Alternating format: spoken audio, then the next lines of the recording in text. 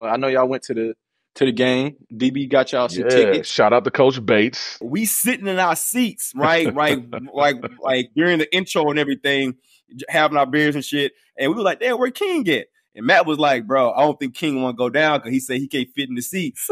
I'm fucking weak, bro.